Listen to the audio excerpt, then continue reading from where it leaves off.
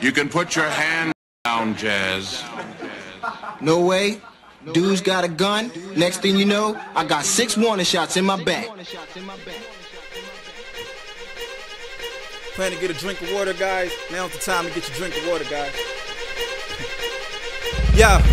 I seen a man gunned down in Brooklyn on the rooftop of the projects named Timothy. He was 19, guess who shot? It was all for scenario. He claimed he was doing a routine check and shot his gun by accident, killed the man. You seen that? 30-day suspension and the gun took with the penalties with the jury and department did agree on. Are you kidding me? I heard a man scream as he was gunned down in his vehicle with his 2 friends and attendants who was wounded. Just to see the news, that man Sean Bell was getting married. It's the damn cops ain't aim, shoot, and reload, firing about 50 shots. Officer Oliver shot 31, switched the clip, left with her for a pension. Now works at a car dealership. I seen him in the handcuffs that was gunned down by the BART train in Oakland by Officer Mesley and the pig gang. He was Oscar Grant, know that justice all he ever want. Involuntary manslaughter, cop served just 11 months. I seen a man gunned down in Portland who was no threat where the cops came, where they said that they was there for a welfare check. That man Eric Campbell was shot by Ron Fairchild with hands on his head, shot in his back, AR-15 power. I seen a man in Denver that was tased down when a damn zoo had 8 cops who attacked him. Out of the cage animals, Lieutenant Rubicana from Alonzo by the water fountain, Nunchuck tased on the ground till he vomited, then he died. Then I seen a man in New Orleans gunned down on his own steps by Officer Josh Coakley, who had a warrant for a weed check.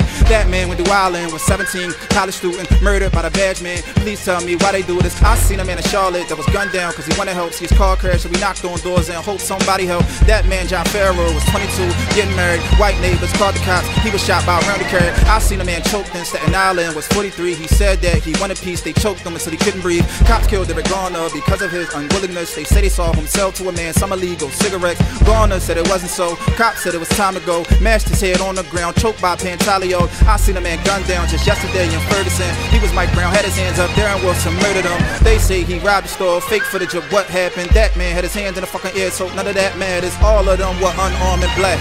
Take action, cops don't give a fuck. Cops color through their badges. This is for Trayvon, Henry Davis, Diallo family. Seriously, I can't stand it. Riot music, goddamn it.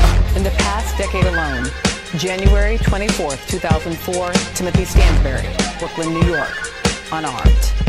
November 25th, 2006, Sean Bell, Queens, New York, unarmed. January 1, 2009, Oscar Grant, Oakland, California, unarmed. January 29th, 2010, Aaron Campbell, Portland, Oregon, unarmed. July 18th, 2011, Alonzo Ashley, Denver, Colorado, unarmed. March 7th, 2012, Wendell Allen, New Orleans, Louisiana, unarmed.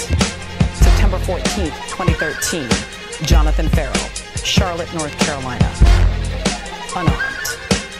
July 17th, 2014, Eric Garner, Staten Island, New York, unarmed. August 9th, 2014, Michael Brown, Ferguson, Missouri, unarmed. In the past decade alone, these men and hundreds of others have lost their lives to police. Local police report to the FBI killing at least 400 people a year. From 2006 to 2012, a white police officer killed a black person at least twice a week in this country.